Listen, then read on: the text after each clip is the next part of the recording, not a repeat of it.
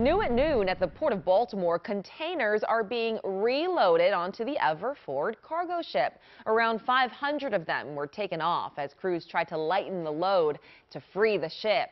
It ran aground, of course, after leaving the Port of Baltimore, and you remember it was stuck for more than a month in the Chesapeake Bay. The ship has been in Annapolis for the last several days undergoing a safety inspection. Once the Everford has all its containers back, it will set sail once again for Norfolk, Virginia.